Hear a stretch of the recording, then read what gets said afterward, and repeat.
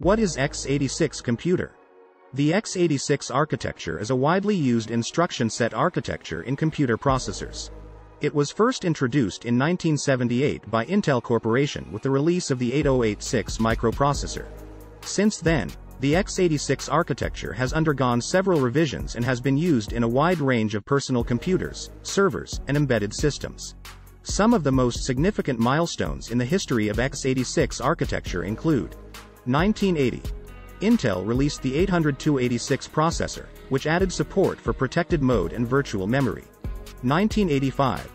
Intel released the 803.86 processor, which added support for 32-bit operations and was the first x86 processor to be widely used in personal computers. 1993. Intel released the Pentium processor, which was based on the 80,486 architecture and introduced several new instructions and improvements to floating-point performance. 2004. Intel released the first dual-core x86 processors, which allowed for more efficient use of computer resources and improved performance. 2006. AMD released the first quad-core x86 processors, which further improved performance and efficiency. Today, x86 architecture remains one of the most widely used instruction set architectures in the world, with Intel and AMD being the two main providers of x86-based processors.